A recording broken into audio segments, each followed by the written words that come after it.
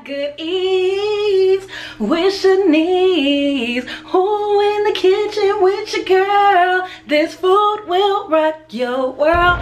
What is up, you guys? Welcome back to another episode of Good Eats with Shanice. I am your host for the evening, ShaniceAlisha, and here we have our lovely co-host. By the title, you guys can see we are about to hop in and make twice baked potatoes. Some people call them double stuffed potatoes. Nonetheless, I rarely find a person that does not like a good loaded baked potato. Y'all tell me. Y'all tell me. Anywho, before we hop into this recipe, did you guys miss the segment here on my channel? I know. Hold your applause. Hold your applause. We'll have time for question and answers at the end of our show. But before we continue, I want you guys to go ahead and give this video a thumbs up just because you miss it that much. Comment down below if you've ever made and or had this dish, and don't forget to hit that red subscribe button, baby, because we are so close to 10K and I don't want anybody telling me how underrated I was when you catch me down the line at a meal, because we're gonna get there. So without further ado, you guys know, tap the bell. Let's hop into the recipe. So with this, the preparation is probably the longest part of this entire process. The very first thing that you want to do is go in and thoroughly wash your potatoes. This is very important because the skin of the potato will serve as your bowl, so to speak. So once your potatoes are completely clean, you're going to take a paper towel to pat dry them and then lay them out, allow them to air dry a little bit more for about 5 minutes. Then another important part to cutting this process down a little bit in the terms of time is to take a fork and pierce your potato in different areas just to give it some room to vent and breathe as it's baking. The next step, you're going to take an oil of your choice. I particularly like olive oil, so I went in with 2 capfuls of my olive oil. I dressed it up on my potatoes and then I rubbed it into the skin. Another important step of the potato skin becoming your bowl at the very end of this recipe. You want it to be nice and crispy as it continues to bake. Then the last step before we throw them into the oven will be to salt your potato. This right here is optional, completely optional, and you can use any salt that you please. It can be pink Himalayan salt, it could be pure sea salt, it could be iodized, what's the word? Iodine. What is the word? How I pronounce it? Use regular salt. Any salt that you find, anything to give the skin of your potato some flavor, go in with it, go crazy. Then you're going to simply lay them into a pan, or you can put them on a cookie sheet, whatever works out best for you. We're going to set our oven to 400 degrees, let it get all the way up there, and then we're going to place our potatoes in for about an hour to an hour and 15 minutes. And you want to make sure that your potatoes bake all the way through. That way you'll have a nice consistent texture when you're scooping out and about to load your potato before you add it back in and bake it once again. That's the double stuff part. Y'all see where we're going here? That's the double stuff part. Y'all already know it wouldn't be an episode of Good Eats with Shanice if your girl didn't hit you with them angles.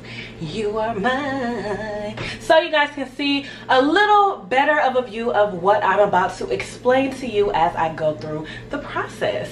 So first things first, as you see, well, not technically, you can't really see that my potatoes are nice and baked, but if you want to check on the status of your potatoes, I'll give you a little hint.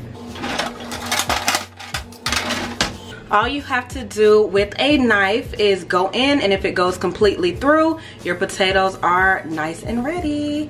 So you see there, my knife is going completely through. I don't have any hard areas. If you did come across a hard area, you want to put that potato back in there just so you can cook it thoroughly and it's nice and ready.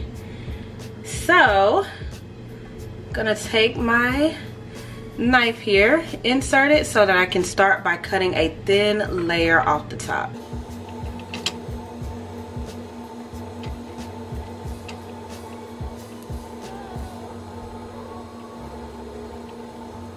So this thin layer I'm just going to place to the side, put my potato down, and then I'm gonna go in and do the other one. So after you take your potatoes out of the oven, I allowed them to cool down for maybe about 15 minutes. Most times I do them as soon as I take them out. However, it depends on what your tolerance is for heat. I can touch them with no problem after 15 minutes, but if you feel as though you need to wait a little bit longer, wait maybe up to 30 minutes, but you still want the inside of your potato to be nice and warm so that all of your ingredients melt nice and easy on the inside. And we're going to take a spoon and gently scoop all of the potato out of this and into a clean bowl.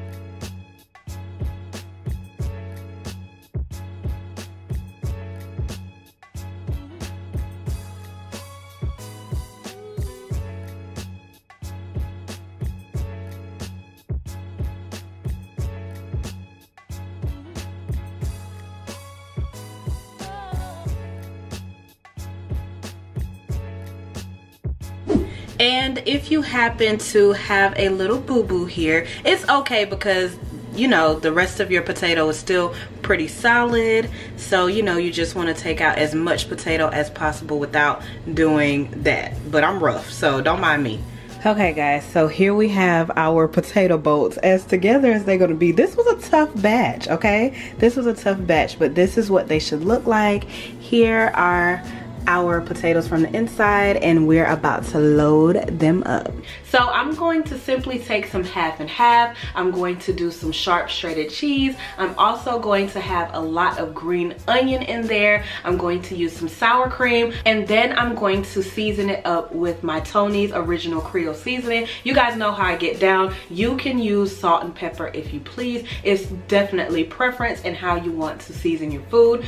I am also going to use my substitution butter because, as you guys know, I did stop using regular butter just for the purpose of healthier eating because, you know, some things already be unhealthy enough without the butter. And this is just a coconut spread extra virgin. It has a really good salt to it, and believe it or not, it does not have a coconut oil type of taste. So you guys know, you gotta try it. I get it from Aldi if you're looking to try it. It's really good. It's really good. So once I have all of those ingredients in there, I'm going to gently mix this back and forth. I'm going to use a fork just to keep the consistency nice and thick and not too mushy. But if you do make mashed potatoes, this is the same type of ordeal here. So I'm just going to mix it all together.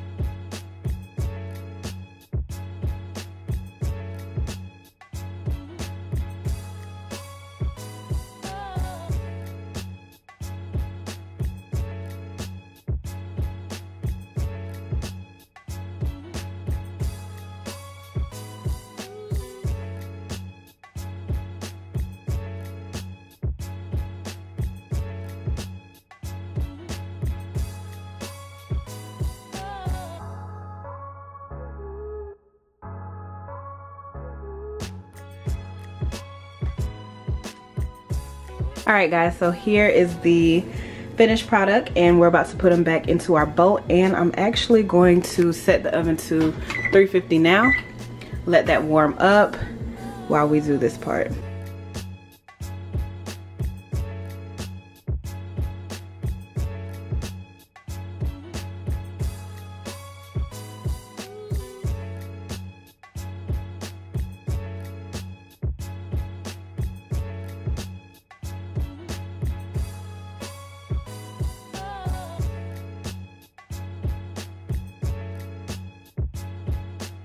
Now I'm going to dress it up with some chives and some shredded cheese on the top. I'm simply going to lightly do that because I feel like we have enough on the inside, but presentation. Presentation. So now that I have it nice and dressed up, I'm going to put it back into the oven. The oven is set to 350, and I'm going to let those simply sit in there for maybe about 15 to 20 minutes until the cheese on top melts. And once I pull them out, I will be back for a taste test, baby. Do you see how easy that recipe is? Brief intermission. Do you see how easy it is? The longest thing that you have to do is wait on the potatoes to cook, period. Okay, Pooh? So this is what we're working with. Look at those potatoes. They look so good. Look at them. That cheese is nice and melted. We have a situation going on right here, so I'm about to pull them out and we can go in for our bite. So this is our potato. See what we're working with? About to go in for a bite, but of course before I have to do a little thumbnail-y now. So let's see here. So thumbnail done, and we're about to go in for a bite. But let me just tell you guys this. Actually, this is the first time that I'm doing this without bacon bits, because shout out to all the grown folks out here that don't eat pork anymore, because I'm trying to get on the train. And secondly, without real butter. Okay, so it's just a different atmosphere that I'm about to step into. So let's see what we're talking about, because your girl is a little nervous. However, whatever you like to stuff your potatoes with, you guys know I say do what works out best for you and your taste buds, your lifestyle, what you're interested in. Because honestly, you can put anything in here. I mean, people do what in baked potatoes? Chili, shrimp, broccoli, cheddar cheese, mozzarella, whatever the case may be. So do what works out best for you, sis, okay? But super simple recipe, like I said before, nothing to it. But honestly, to do it, longest thing is the prep time of the potatoes actually cooking. So let's see. I'm not gonna eat the whole thing. I'm gonna let babe eat the rest of these, but you know, I'm just here for you guys. It's not the most healthy meal from this segment, but it gets the job done when you just want to have one of those days. We talked about it.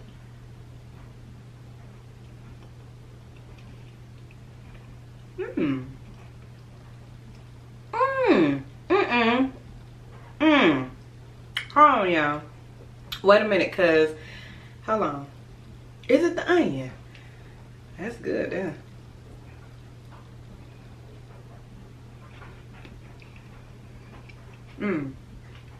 Let me tell you, when you do baked potatoes or any type of potato that you have to mash, having chunks of the potato in there that aren't mashed, the consistency that rolls around with the that's good there. See, that's my problem. Then I say I wasn't finna eat this whole thing.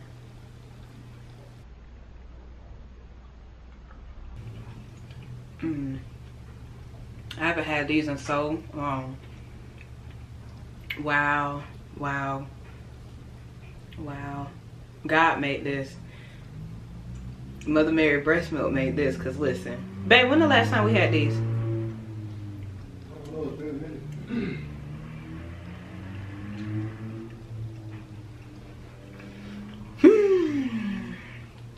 Okay, discipline, self-control. It's good. All right, this is the last bite before we close out. Alright,